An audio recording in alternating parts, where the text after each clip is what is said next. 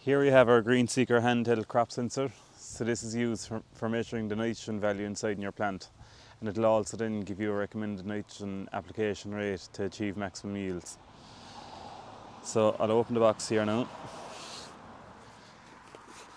So inside it, this can be connected to an app where you'll get your values, or you'll get this chart giving you your different recommended nitrogen application rates.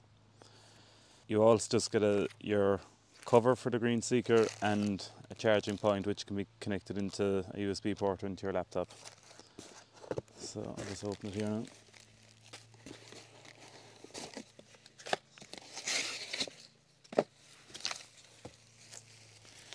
So here we have the unit.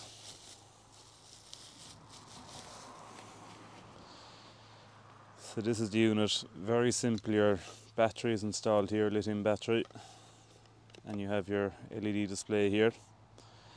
So to use it, you only have your, this is your laser which is recording the area over the crop, and this is your trigger to pull, you pull the trigger to take your reading.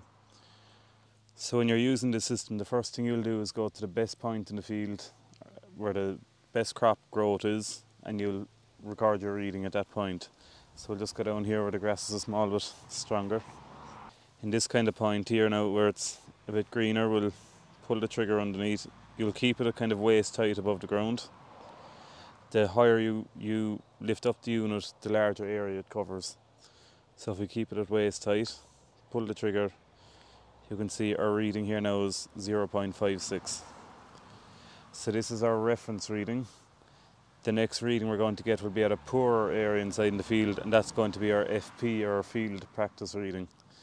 So if I go over to an area now where, even just over here where grass isn't as strong, if I take my reading here now, it's 0.26.